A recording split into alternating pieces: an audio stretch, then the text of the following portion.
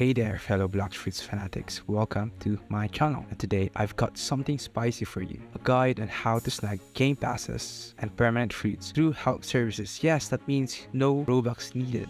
Buckle up and prepare for a wild ride. So I have two accounts with 2 times money, 2 times mastery, 2 times drop chance, fruit capacities, and fast boats. And my main account has Perm Buddha, and I spent 0 Robux getting all of them. And if you want to know how I got all of those without spending any of the Robux, then please leave a like and subscribe. Now, why would you want to get the game passes or the Perm Fruits? Well, these bad boys are like power-ups on steroids.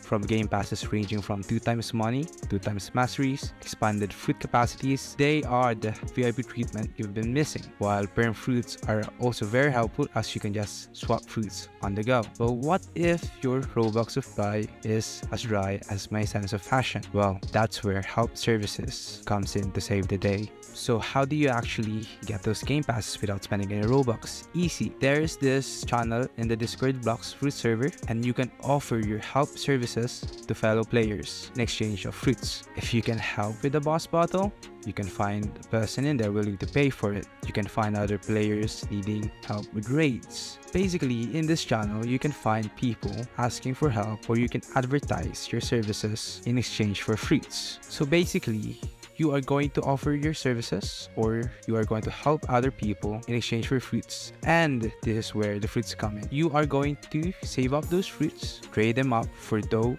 dragon, or leopard. And this is where you can get the game passes. You basically trade your saved up dragons, does, leopards for perm fruits or game passes. So how do you stand out and get people to trust you with their fruits? Here's a pro tip. You want to build a reputation so that when other people ask for proofs or vouchers, as they call it in the server, you can show them that you are trustworthy, reliable, and most of all, doesn't scam. And that wraps up my guide on how to get game passes or permanent fruits without spending any Robux. And again, if you had a blast with this video, drop a like and hit that subscribe button. Until next time, may your fruits be permanent and your adventures full of laughter. Bye bye!